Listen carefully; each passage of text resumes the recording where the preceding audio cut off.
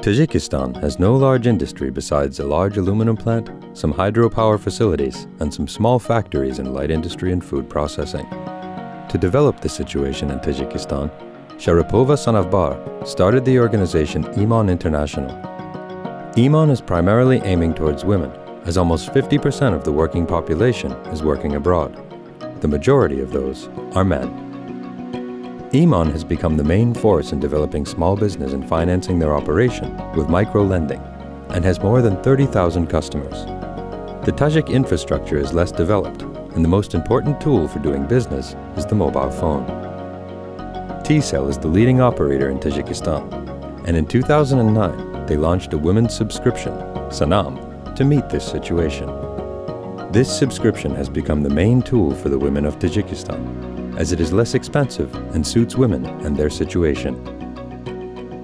In fact, Tajikistan is a very isolated country with a very poor communication infrastructure. And for the clients who are women clients of our organization, and most of them are women who are engaged in the business activities, it's very important to be in a very fast and very efficient communication in their daily business.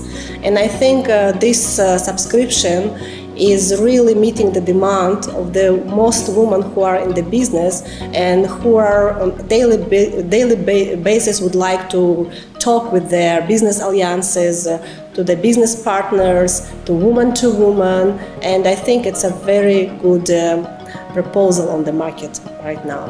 I am the head of the microfinance institution called Iman International. It is one of the leading microfinance institutions in the country, and very symbolic that we started our activity in the same year when Tcell started the operation in the country. And that's why from the first days of their operation of the microfinance in the country, we've been a very good and a very nice partner with the Tcell from the early years of their establishment. We're the biggest one, and we are providing financial services in a very remote areas in the country. And that's why using mobile cell phones, communication in our activity is very important. Typical our clients in the, for example, urban areas would be women who are engaged in the sewing, hairdressing, or trade.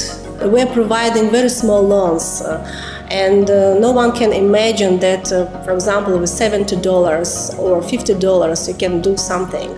But this is the reality in my country.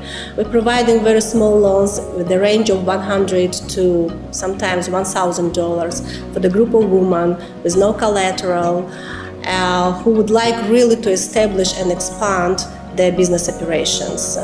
We're trying to help them to survive, in fact, to help them to find a way for the many questions that they're raising for us related to the tax regulation, related to the operation in the very challenging environments in the rural isolated areas. That's why when we're talking about microfinance institutions, it's a financial institution, but in fact it is more than finance. It's providing package of other non-financial services like training, consultancies, legal advices to them in order to enable them to operate as a business people.